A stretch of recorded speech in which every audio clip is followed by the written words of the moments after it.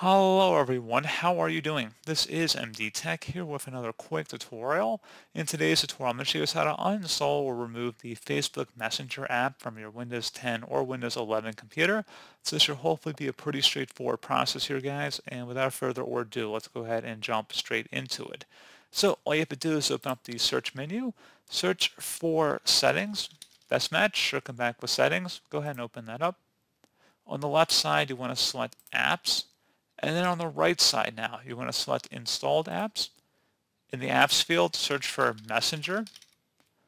Select the three-dotted icon next to the Messenger application. Go ahead and select the three-dotted icon next to it and select uninstall.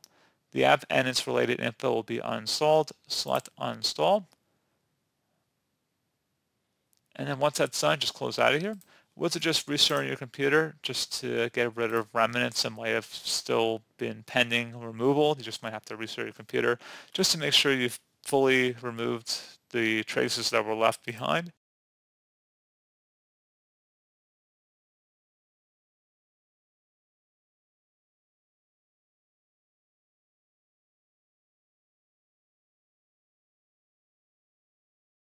And there you go, guys. At this point, Messenger should have been uninstalled from your computer.